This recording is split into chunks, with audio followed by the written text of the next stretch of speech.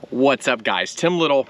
Welcome back to Tactical Bassin. Today's video, we are talking underspins, fall bass fishing, and why you need to be throwing an underspin right now.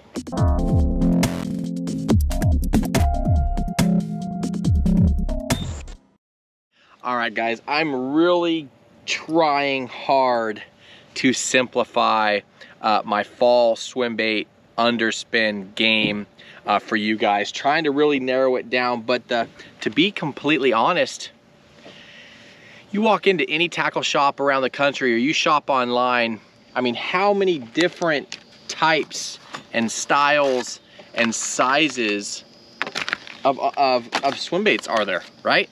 So many different styles, so many different sizes. I mean, just in Kitex, you have 4.8s, you got 4.3s, you got 3.8s, you got 3.3s, 2.8s, 5.8s, all sorts of different sizes.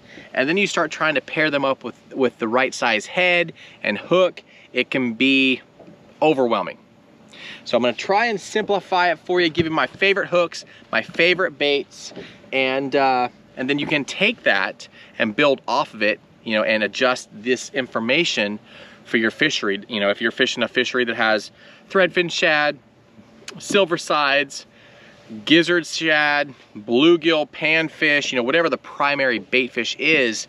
But fall time, these fish are getting active, they're feeding up, and it's time to add some flash to your swim bait. So, two different scenarios.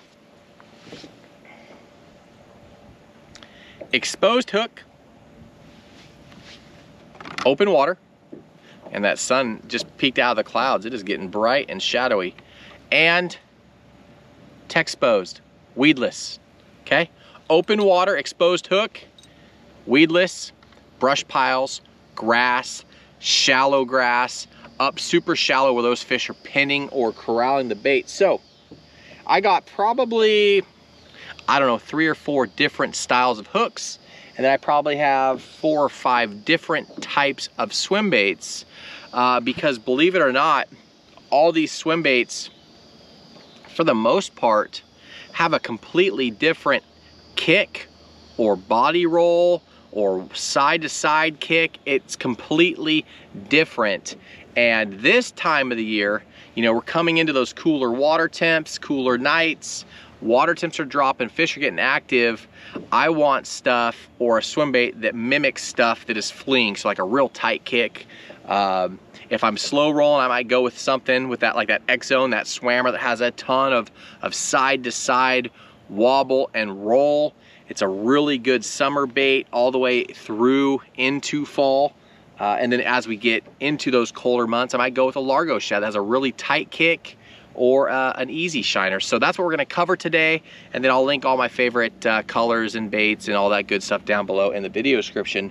But fall time, bait fish, right? The shad are schooling up. Big old shad balls, and the fish are gonna be transitioning from where they spent summer to where they're going to spend winter. In between, we have that fall transition. A lot of times they're offshore. They could be shallow, they could be deep, but it's all about the bait fish. I don't care if you're in 2 feet of water on a 1/4 mile grass flat, you could fish 3/4 of that map. But once you start finding, or you hear like the popping, the bluegill, or you see some flickering of some bait fish, when you get around the bait fish or the panfish, that's when you're gonna start catching bass, and that's when you need to go with a weedless underspin, okay? And then obviously offshore, main lake points, offshore rock piles, maybe secondary points or humps, you know, high spots out there on the main channel. You know, those fish are gonna be down there. When those bait balls come around, they're gonna be schooling them up, and they might follow that bait ball for a 1/2 mile, or they might stay put, and as that bait comes over, that's when they draw them up to the surface and blow up on them, or stay, you know, in that general area and feed on those bait balls. So 2 completely different styles, exposed hook, weedless. Let's run through them, and then you guys can decide what is best for you. Okay. let's talk size of bait fish, because that is really my number one thing that I try and key in on. You know, when I launch at the boat ramp, I'm looking, you know, are there baby bluegill? Are there full-size bluegill? Are there baby shad, full-size shad, 3-inch shad, you know, 5.5-inch shad, gizzard shad? I'm trying to get as much information on the primary forage as possible so I can match the hatch, and that is what is really important.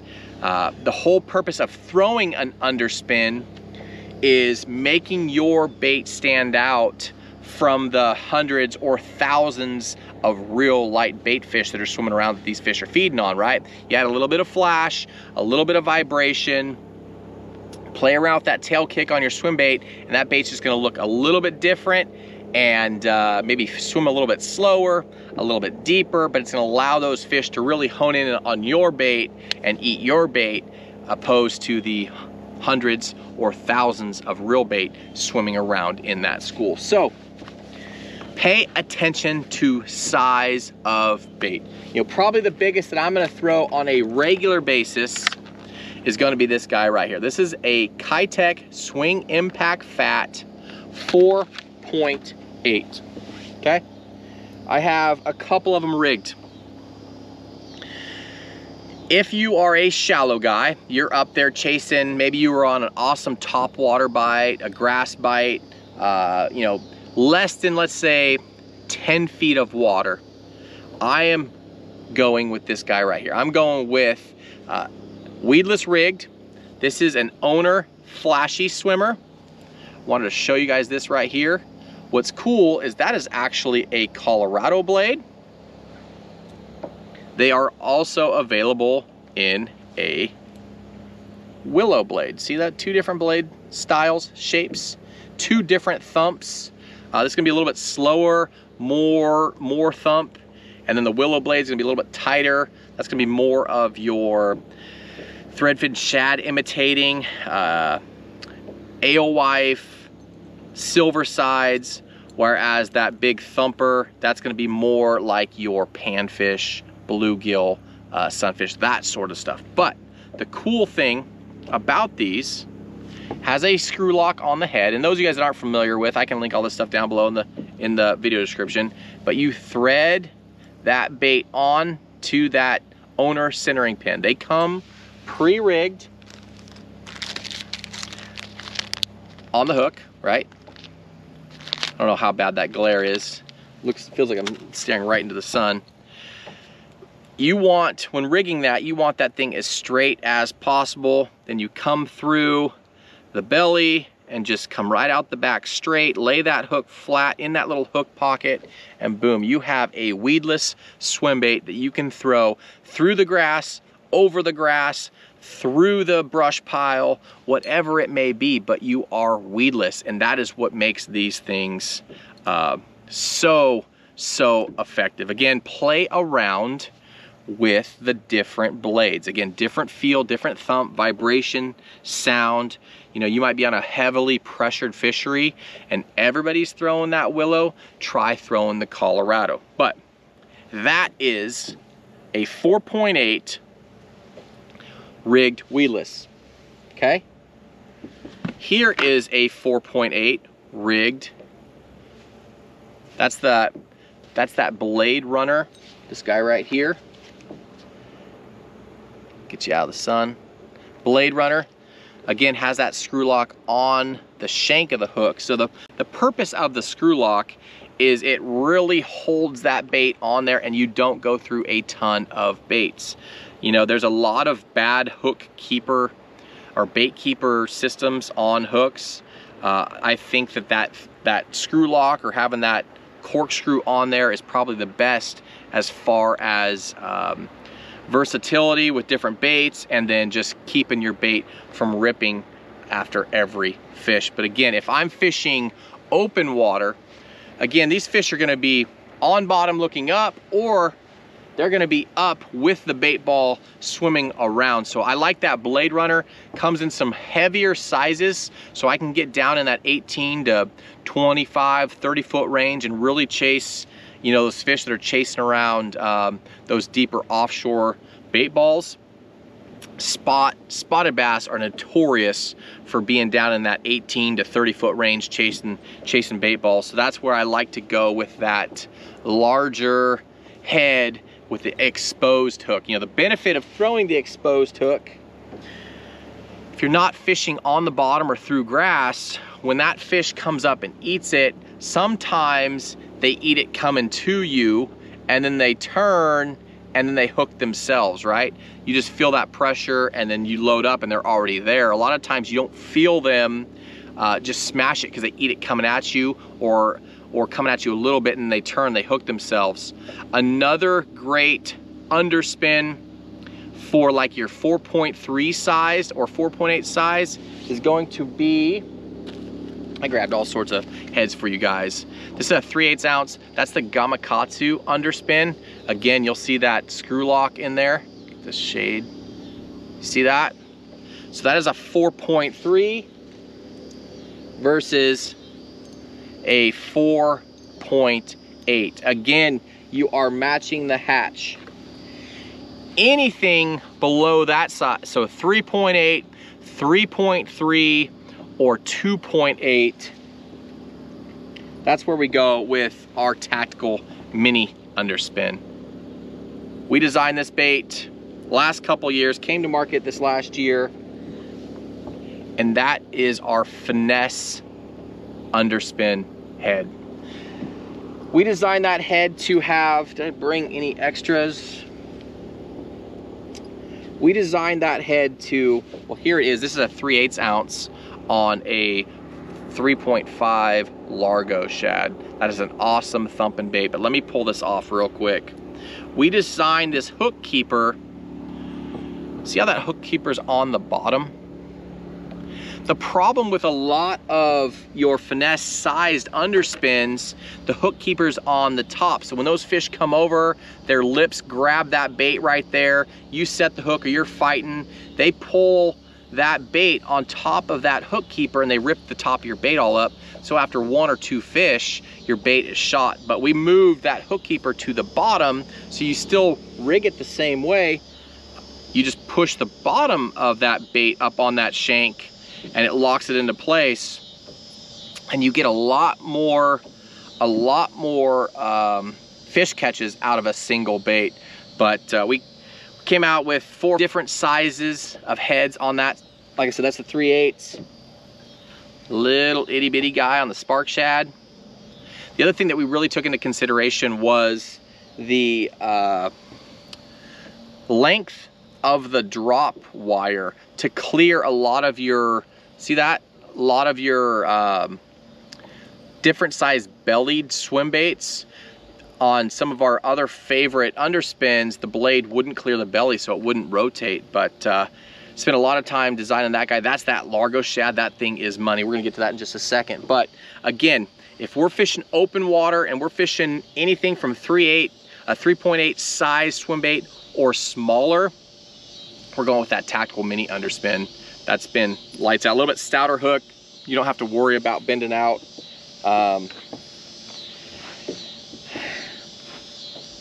So baits. So we kind of talked about, no, I'm jumping around a little bit, but we kind of talked about the 2 different scenarios, right? You're fishing through grass or you're fishing open water. I like to be able to fish the exposed hook as much as possible. A lot of times up shallow, it's not possible. Really cool product I saw this year, the BKK Titan. That's a swim bait hook. That's a 1/0 swim bait hook. Check out this guy. Same screw-on feature. Got a nice gap so you can put your bigger belly shad profile swim baits on this guy. Make sure I rig it straight for you. But they come in super small sizes and weights. That's a 16th ounce, I believe. Yeah, 1/16 ounce and a 1/0. Has a little rubber keeper you can slide up on the belly of the bait on that hook shank to keep your bait swimming straight. But now we have the ability to fish those smaller swim baits in that grass, you know, that vegetation situation. So that's another killer little presentation. I was out last night. The fish were just destroying shad in grass patches. You know, I was catching them on a fluke, catch them on this guy, catch them on a frog. But having that weedless presentation opposed to that exposed hook really allows you to take advantage and catch those fish in the grass. So I want to show you guys that hook because that thing is really cool. Now that we kind of talked about the different hooks, we talked about the flashy swimmer and our underspin and the blade runner and the gummy, swim baits. I'm gonna say 75% of the time I'm throwing some kind of Keitech swing impact fat. Either a 2.8, where'd that little guy go? Did I tie that one on? Yep. A 2.8. That's rigged on a little guppy.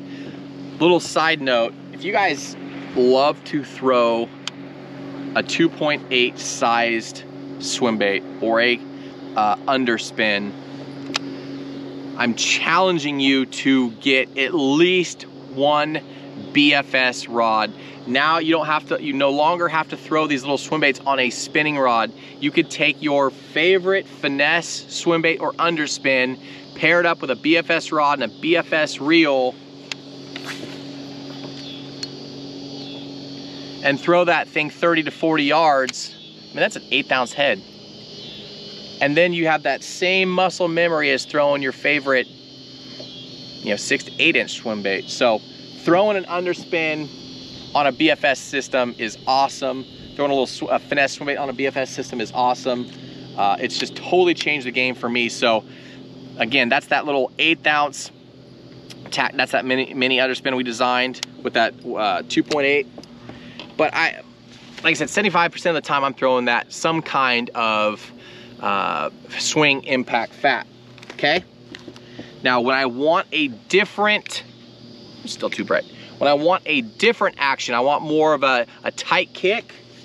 That's when I'm switching up and I'm going with an easy shiner. This is a 4-inch easy shiner. I don't think I have one rigged up. This is a 4-inch easy shiner, and here's the 3-inch easy shiner. Keitech, if you're watching this video, we need a 3.5 because the size difference between the two is crazy. You know, you look at a 3.3 Keitech compared to a 3.8, fairly similar, but look at this 4-inch versus the 3-inch. I mean, it is night and day difference, but this works really, really well on our little tactical mini underspin. But the benefit of having that narrower body, that narrow tail section, you get a real frantic style kick, and that's the key this time of the year. Again, a lot of times you'll look down and you'll see a single shad that's been broken off from the group, and it's just swimming. I mean, it's like Nemo, right? Just swimming for his life, trying to find another school and not get eaten. But having that little quick, frantic tail kick and moving that bait quickly is what's key this time of the year. So that guy, I will switch up to that guy right there. And then